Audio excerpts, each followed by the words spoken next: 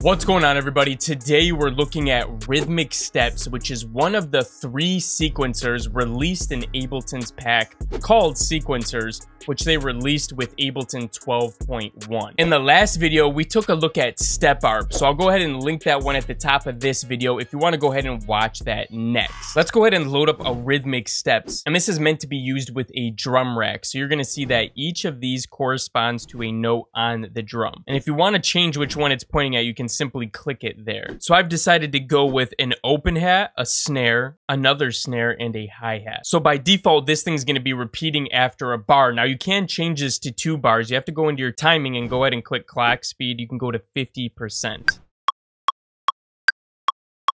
Now, if you want something to repeat every bar instead of every 2 bars, you would just change this 16 down here to 8. And now you'll see that this one's going to repeat every 8. While these go every 2, or 16. Each one has a delay. You can mute it, and you can lock the length in. And these give you some randomization options. This one's going to do less randomization, so it's going to give us, a couple. This one's going to give us quite a few more. And if you want to reset, you can just click this X right there. So you got a lot of controls to mess around with this thing. So that's the individual controls on the lanes, and you can see that we have a couple tabs here, which is where everything happens. So we have our chance, which is the chance of this thing happening. So this, I believe, would just be where you would actually put your notes, but if you just want it to for sure hit, you're going to put it up to 100% chance. Now, you also have your alternative pads, and as you can see, you can choose different pads here. So you can choose a chance that these ones get played as well. And that makes more sense why they would give you a percentage on these instead of just a value. You also have your velocities. So that allows you to get some variation without having to go into the MIDI. We have our slide modulation, which allows you to edit the slide modulation at each step. This one's dope. We have some rolls, and don't worry, we're going to get in here and start making something crazy, but we can go ahead and pick different rolls. It would be cool if we could pick different ones per lane.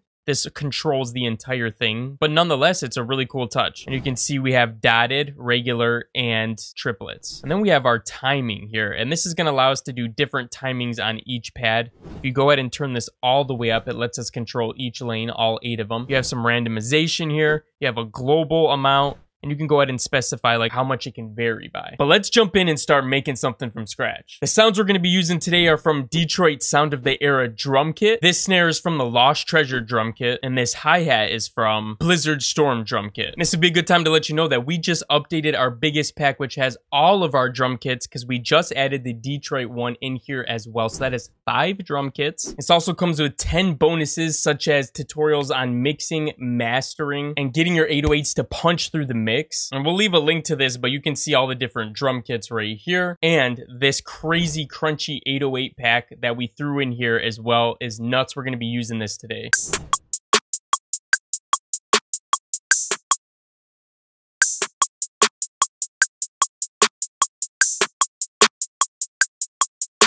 If you right click, you can actually set if you want them to be shorter. And if you just drag it down, you can do it that way as well. I'm trying to figure out what this slide is doing because there isn't much of a write-up from Ableton.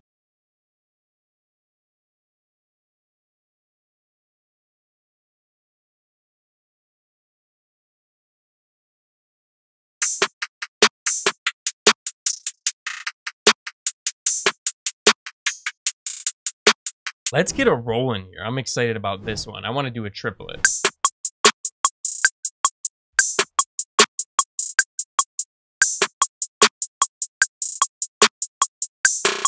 Let's also take a look at timing. If you have the length turned up all the way, it's going to enable each of these, and you'll see each one play as we go through here. But listen as I tweak each one of these. You're going to notice the timing of each note is going to change.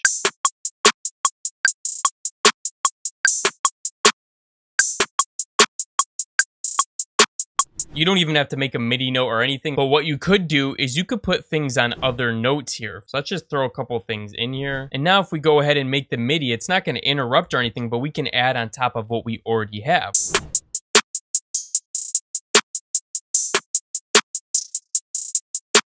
I threw one more snare in here. I put this one on an audio track just because. Let's hear it.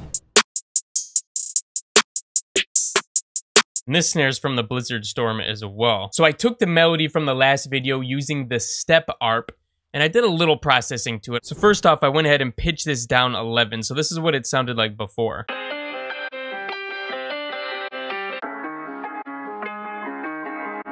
We did some saturation, a little bit of EQing, mostly just taking out some lows. Used a little bit of Gull-Foss to squeeze some more out of it. OTT in here. Another Gull-Foss. We're just doing small amounts each time. One more EQ just to clean it up.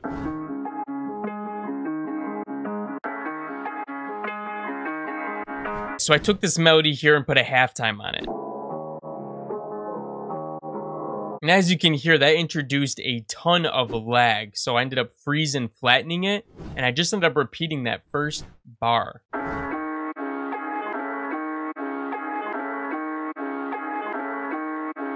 Now, if we combine that with our drum rack,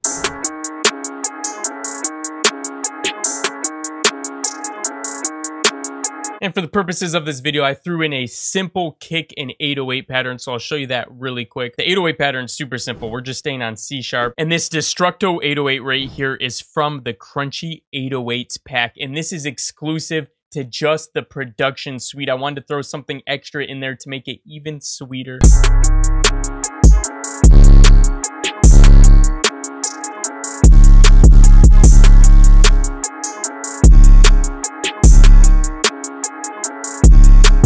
For the kick, we're using the thick kick, and this is from the Lost Treasure drum kit. I've been doing my kicks on these audio lanes a lot lately because that allows me to kind of shape them if I want to make them a little shorter or wider. And sometimes if I double up the sounds, like right here, I want it to be a little bit shorter. See that?